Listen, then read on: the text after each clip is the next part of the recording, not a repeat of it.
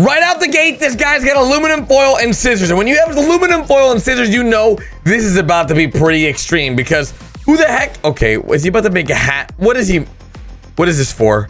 What did he even make? Oh gosh. Is this all part of the same science experiment? He made all that circular aluminum foil for what? Okay, wait. Oh no. Oh, this is about to be insane. What is he about to do? Electricity? This looks like an electric pole. Oh gosh. A fire. Oh, what the heck? Oh my. It makes the whole thing spin. The candle makes it. Try this at home. Try. Oh my. Ooh, ice cream.